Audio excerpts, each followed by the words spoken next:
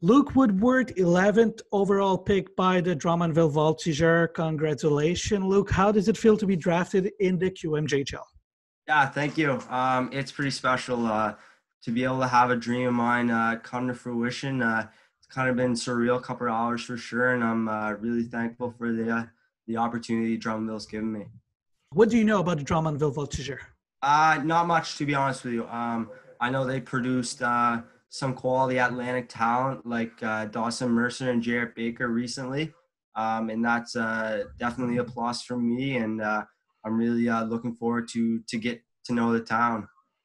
Obviously, it's a special moment being drafted in the QMJHL. How did you live that moment?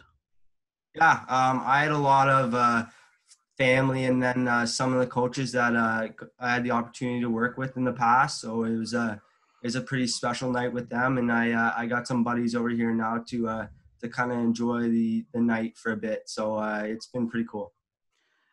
What are your expectations for next season? Yeah, I want to be able on a Q roster. That's my goal, and it's been my goal for a while now. And come training camp, I want to be ready to fight for a spot. Congratulations again, and we wish you good luck for next season. Yeah, thank you. I appreciate it.